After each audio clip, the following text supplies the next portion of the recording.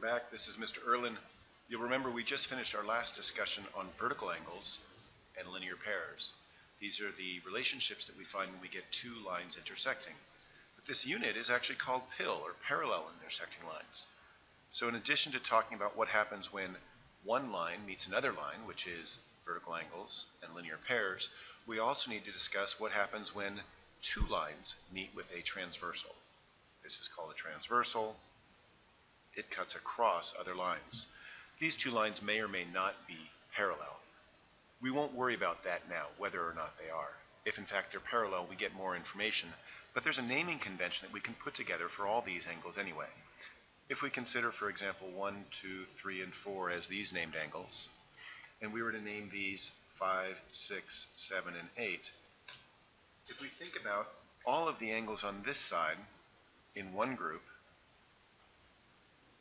and all the angles on the other side in a different group, what we're going to be talking about today is when we're talking about one angle from the green side and one angle from the red side. Again, if we're talking about just the angles on the green side, what we're looking at is vertical and linear pairs. All the angles are either vertical angles or linear pairs. 1 and 4 are vertical, 2 and 3 are vertical, 1 and 2 are linear pair, 2 and 4 are linear pair, 3 and 4 are linear pair, 1 and 3 are linear pair. Same is true in all orange. Linear pair, linear pair, linear pair, linear pair, vertical, vertical. But what we're going to do today is come up with the naming conventions to discuss what happens when we're talking about one angle from each of the sides. To do this, I'm going to ask you to envision that we're talking about a river. These are the banks of the river, there's the water running through, and this transversal is also like a bridge. And what we're asking ourselves when we name the angle pairs is one of two questions. The first is, are the angles on the same side of the bridge, or are they on alternate sides of the bridge?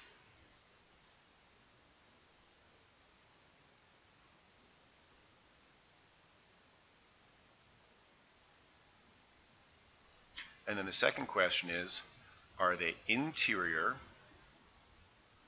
or exterior to the water?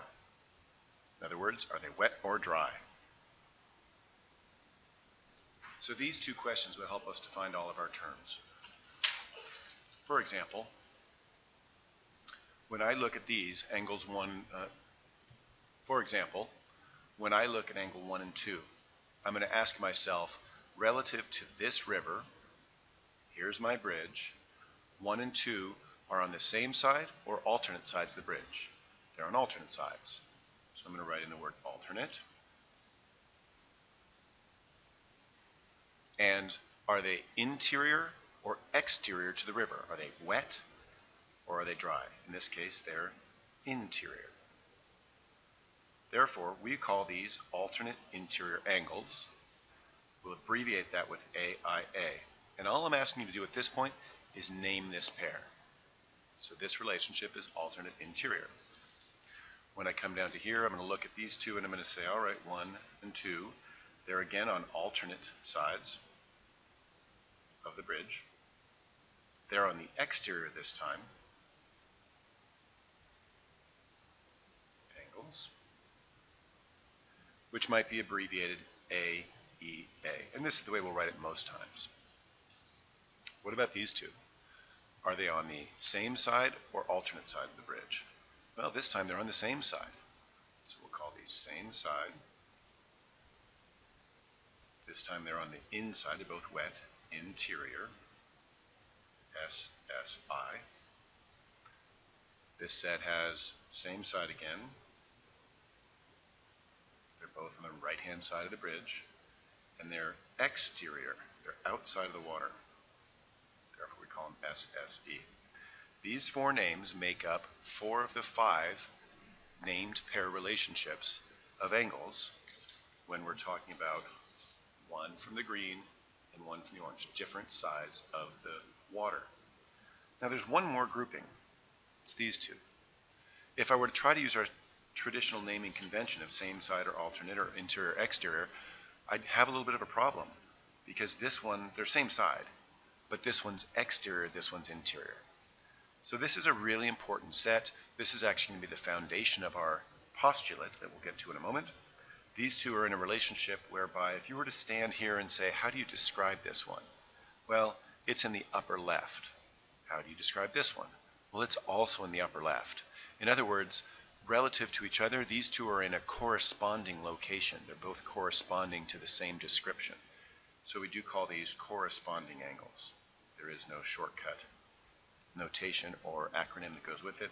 These are simply called corresponding angles. And again, let's go back and just refresh. If they're all on one side, we don't use any of these new fancy names having to do with the river. Instead, we just focus on whether they're a linear pair, like 1 and 2 are a linear pair. 1 and 3 are vertical angles. And 2 and 3 are another linear pair.